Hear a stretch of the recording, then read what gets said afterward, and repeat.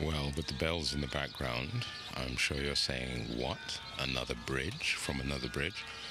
That's true. Well, all I can say on that note is if you have issues with bridges, some unresolved traumas from an early age, or just a general dislike of bridges, Amsterdam is not the place to come.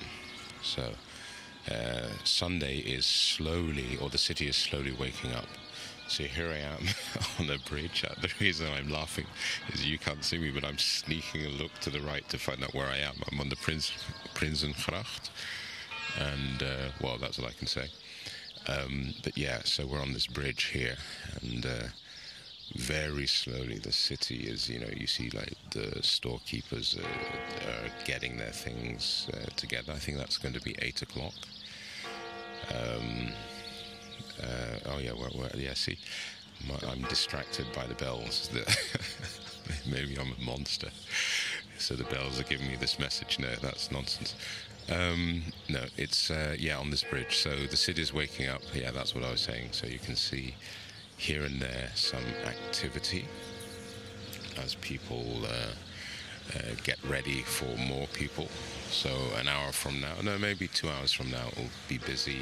3 hours from now, it will be what some people call a madhouse.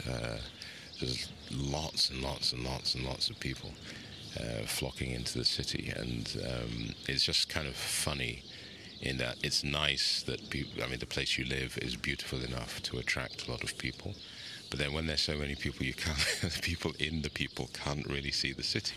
Like now, as I'm showing you in these last couple of videos, you can see it, you can look at it. But if you're jam-packed, it's so sad.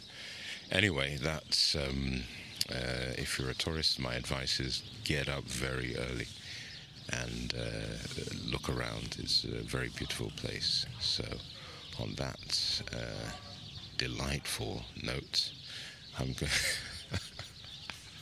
Sometimes I don't know what I'm saying. Well, no, I don't know what I'm saying.